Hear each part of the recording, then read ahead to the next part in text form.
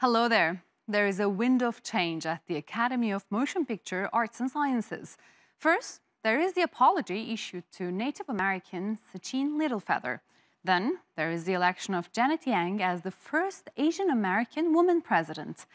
Could this mean a new age for gender and racial diversity in Hollywood? Let's find out. Sachin Littlefeather showed up at the 1973 Oscars in place of award winner Marlon Brando. Her appearance was a protest against Native American stereotypes in Hollywood. But the old guard was not happy, and there was a backlash. In the words of the Academy, that appearance resulted with Littlefeather being boycotted professionally and attacked personally for the last 50 years. In a recent apology, the Academy explained it's now committed to stand with indigenous voices and dedicated to fostering an inclusive industry. And the good news is that it's already begun to back up that claim. Janet Yang has been elected as Academy President. She's the first Asian American woman to take that title. After the Oscars So White movement, the Academy announced it was taking measures to bring diversity to its operations. And news outlets say it's been good on that promise. Reportedly, since 2020, the Academy has doubled the number of its female and non-white members. That in turn has pushed the number of members from 6,000 to 10,000. Yang's election is hailed as the latest stride in that direction. Her peers say she has already paid her dues through her work on member recruitment and the board. Vanity Fair adds that she's also famous for mentoring Asian American filmmakers and is involved in organizations like Gold House, which promote diversity. So with the apology to Littlefeather and Yang's presidency, the tide for equality at the Academy may eventually be turning for the better. Let's turn to journalist Sarah Tetteh. Hi, Sarah. Very good to have you with us today. Thanks so much. Now, the Academy, for the first time in its history, has an Asian American woman as the president. Well, it's great, of course, but I want to start with this. Why did it take such a long time? I think it's such great news that Janet Yang has been appointed as a president. It's amazing. But you're right, it has been a long time coming. And for that, we're very thankful. I think in Hollywood, it's important to look at the future.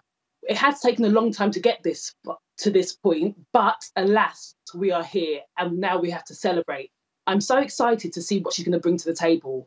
And also very excited for the young people up and coming who have got someone to aspire to.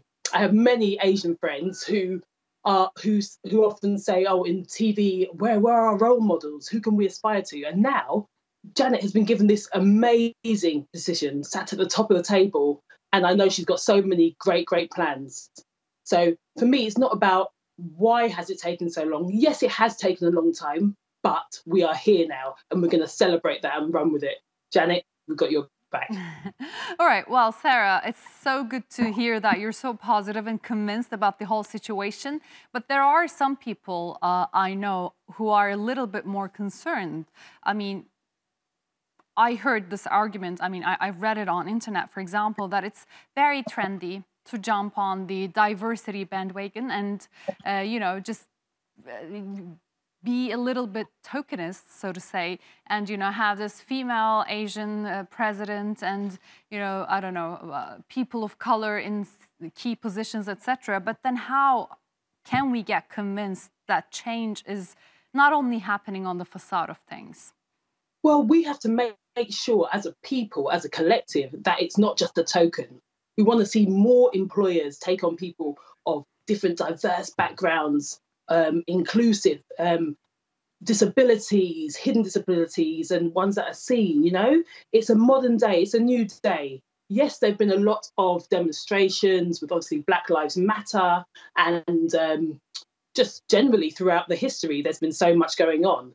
But it's our role as the next generation of people to see that it's not a token. Let's keep up the momentum. With Janet's role, we want to see more people of her descent, more people of all different descents, just getting the top jobs as well as English people, white people, everyone.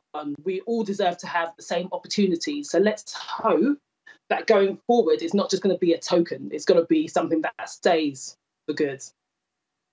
All right. Well, do you think it would be more meaningful to cancel, perhaps, Oscars and come up with alternatives and build new communities rather than trying to fix Oscars year after year with new topics, etc.? I mean, do you think that trying to transform Oscars makes more sense than that? I think we should definitely not cancel the Oscars because it's a huge part of our American heritage. Around the world is a huge, big event. It's the glitziest event in showbiz, let's face it. And yes, sometimes it can be a bit dull, but in previous years or this year, as we've seen, it was lively again.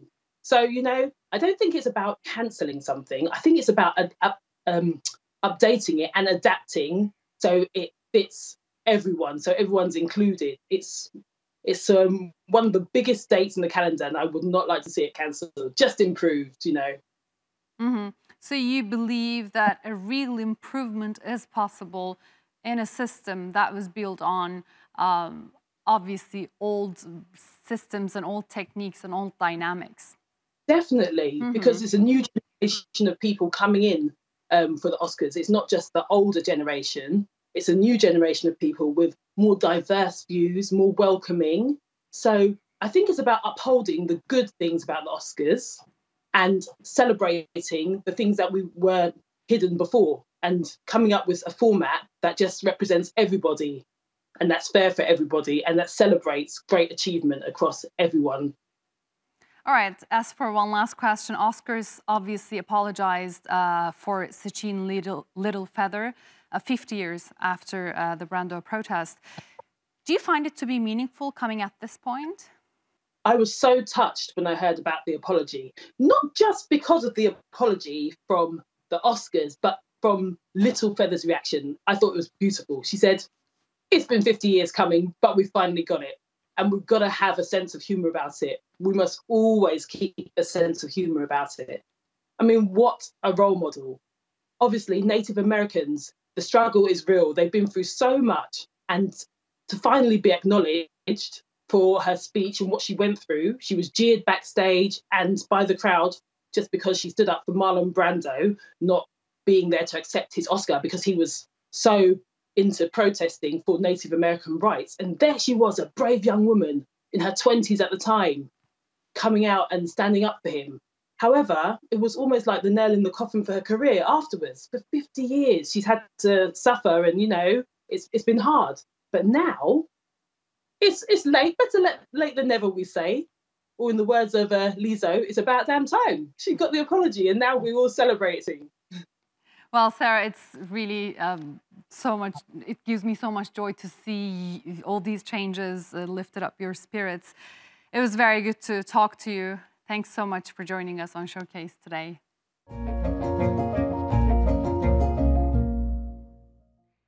The Marvel Cinematic Universe continues to draw attention to strong female characters with live-action features. It all began with Captain Marvel having her own solo sci-fi movie. Then there was a female master spy, Black Widow. And now She-Hulk has her own comedy series on a streaming platform. She-Hulk, or Jennifer Walters, first appeared in American comic books published by Marvel Comics in 1980. The fictional character is a lawyer who specializes in superhuman-oriented legal cases.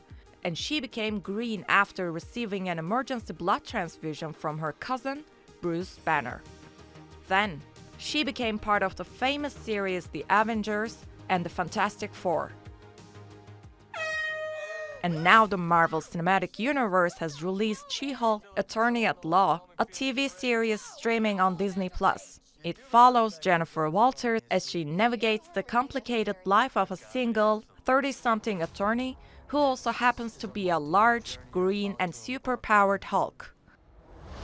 And at the show's premiere, the lead actor of the live-action series, Tatiana Maslany, said, "The story is relatable to everyday life." again, why I felt, connected to this script was that it did feel so kind of embarrassingly human, and it gave words to things that I know I feel every day, and that isn't something I always see in a superhero story. It's often kind of a bigger allegory that feels like it's kind of beyond you, but this feels like it hits some really simple, mundane truths that I think a lot of women face. The 9-episode series was directed by Kat Coiro and Anu Valia, also stars Mark Ruffalo and Tim Roth. The show's baddie, Jamila Jamil, says it's important to have women tell the stories of women and has lauded the series creator Jessica Gao for doing such a great job.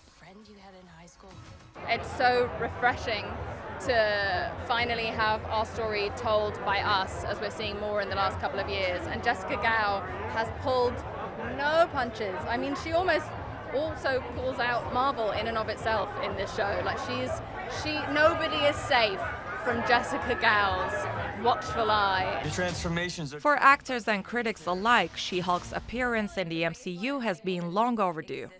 And early reviews of the first 4 episodes suggest the wait has been well worth the while. Jana Anderson describes the show as breezy, unabashedly weird, and wildly entertaining.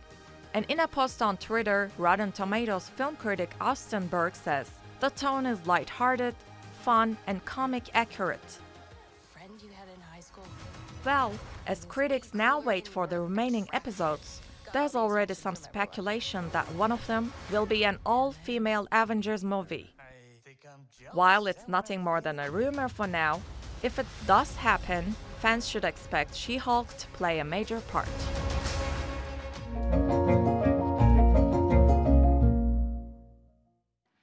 Tributes have been pouring in following the death of German director Wolfgang Petersen. Diane Lane, who starred in Petersen's film The Perfect Storm, called him a natural leader and a big, loving soul. Petersen became renowned after he got 2 Oscar nominations for his World War II drama, Das Boot.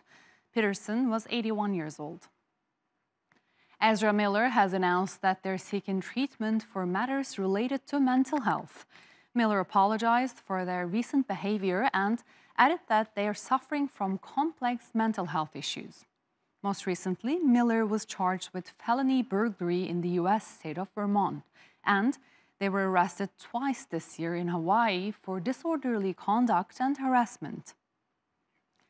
Apple TV Plus has released a trailer for the new documentary about late Sidney Poitier. Titled Sidney, the documentary was produced by Oprah Winfrey. It focuses on Poitier's career as an actor, filmmaker, and activist during the civil rights movement. He died in January at the age of 94. And Johnny Depp is preparing to direct his first film in 25 years. It is a biopic about Italian painter Modigliani.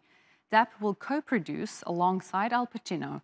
The film tells the story of the painter and sculptor's life in Paris. According to The Hollywood Reporter, production will start in Europe early next year.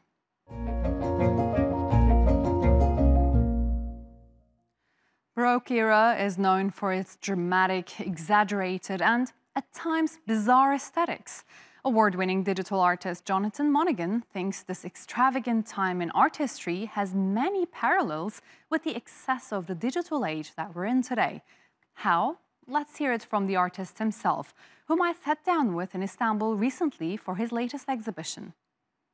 Jonathan Monaghan, it's very good to have you with us today. Now, here in this exhibition called Opulence, you liken the glamour of the Baroque era to our times, the aesthetic of the times that we live in. But then the general understanding of Baroque is that it's dramatic, it's exaggerated, and sometimes even bizarre. I feel like today, the aesthetic we see around is a little more varied than that. Even looking at your exhibition, you are inspired by science fiction to classicism, etc. So tell us, in that sense, how did you come to this point where you're comparing the both? Yeah, I think our aesthetics are very different in today's age, but if you look at the obsession that we have with material items and the obsession we have with wealth and power and a lot of the other aspects about our digital age, I think we can draw a lot of comparisons to the Baroque times. And so in my work, I will often take the Baroque aesthetics and then reinterpret them and update them for the digital age. So what you liken between the two eras is not the aesthetic then, but then the system, the Baroque aesthetic is like the system today, yes. is what you're saying. Yeah, I think so. So I think I'm drawing back to those aesthetics of opulence and decadence and really overwhelming power, you know, and that's what Baroque architecture was all about. It was meant to overwhelm the viewer. And I think our culture operates in a very similar way when we talk about our consumer culture, and our commercial culture is very overwhelming. And so I think I try and draw those comparisons. Okay, well, obviously Baroque era came after Renaissance and mannerism, where artistic rules were broken. So in that sense, it's almost served the purpose of shocking the audience, and sometimes even perhaps helping the church, I guess. I don't want to dig deeper into the topic, of course, but in that sense, what do you think this overwhelming shock is serving in our times today? Well, I think with our relationship to technology, technology moves so fast, and technology can be very overwhelming and overpowering for us. And so with my work, I try to offer an opportunity for my audience to reflect on our relationship to technology. And hopefully through that, my audience can gain some insights and some critical insights into our relationship with technology. So what I'm trying to ask is actually, we look at, say, your work or the aesthetics around, and then we get shocked by the overwhelming weight of it. Where does this take us to? Well, that's a good question. I'm not sure, and I think as an artist, I'm not trying to say anything too specific. I think with my work and in the works you see in this exhibition, it's an opportunity to reflect, and it's an opportunity to have an emotional response to something. And everybody is going to get something slightly different from it, but I hope that my audience can gain some new perspectives on our relationship to things like our consumer culture and our relationship to technology. Mm-hmm. I mean, of course, when you mentioned the Baroque era, we definitely go back to the artistry, and Baroque era was followed by Rococo, which was even, yes, more pronounced in terms of, its glamour, I guess. Do you expect this kind of a pattern to carry on after whatever the era, whatever you call the era we're in, but? I think there's different ways to look at aesthetics, and I think you can take a look at the social and cultural and the economic aspects of it, and I think you could also look at it in what the artists were trying to express and what the artists were trying to achieve, and so I like to do that, and I'm very influenced by these historical artists, and many of the works in the exhibition directly reference a lot of historical artworks from that period. But do you think the overwhelming quality of our day and age, will it be even more pronounced in the future? I think there has to be a tipping point, or there has to be a limit, right? Because there's so much information that we're exposed to every day, and I think it's very taxing for a lot of people just to operate in the world today with social media and with so much information, so much technology on all the time. And I think I always like to think of my works as like a therapy for this crazy, uncertain time that we're living in. With all this information, with all this extravagance, I like to think of my works as a way in which people can maybe come to grips or reflect on that. And it is very interesting that this kind of reflection comes from a digital artist, an early adopter of the NFTs, really.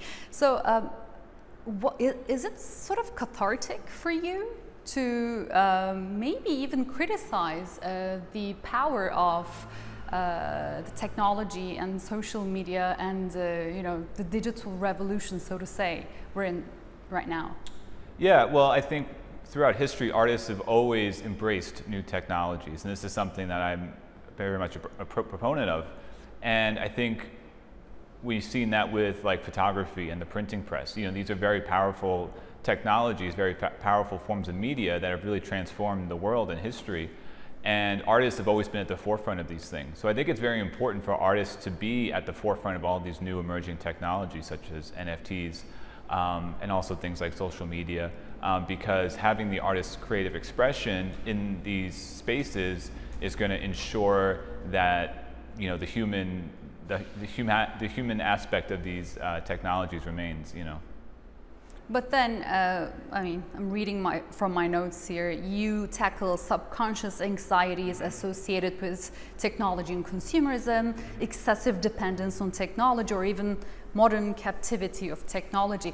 I would imagine, after reading a press release like this, I would imagine that you would have never worked in a digital sphere, you know, or never used technological tools. In that sense, do you find it to be at odds because you already are, you know, recreating this discourse yourself? Well, yeah, I think we have to, for me, I like to engage with the media that I'm criticizing, you know, and I am critical of technology and our overdependence on technology, but I think it's useful to use technology to make those criticisms because it helps, I think, you know, technology isn't going away, right? You know, we can't just like give up on technology. It's part of our lives. It's an integral part of the world today and society. And so we can't ignore it. We can't like just say, oh, I'm going to live in the past, or I'm going to live in a hut, you know? And so we have to find ways in which we can make it work better with us and for us. And I think artists have an opportunity to do that by using these creative technologies to say something. Do you find yourself to be over-dependent on technology, personally? Yeah, I do.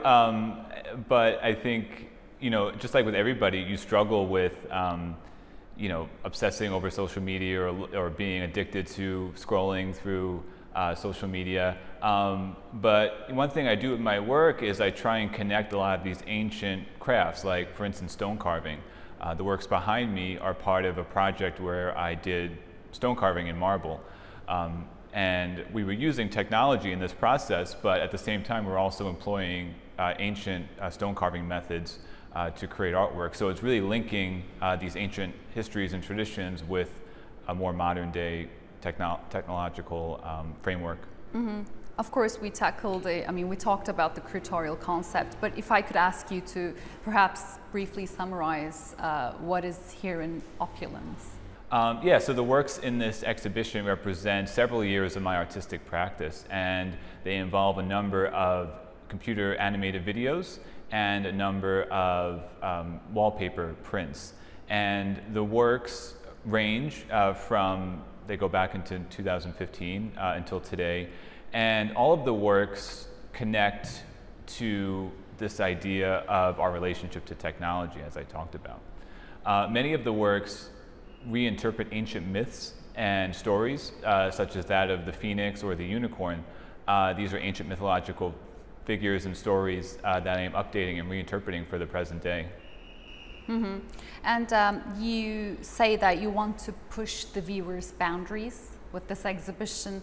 Tell us what exactly you want to achieve with this exhibition. I mean, how do you want a viewer to leave this space with? I mean, what kind of thoughts?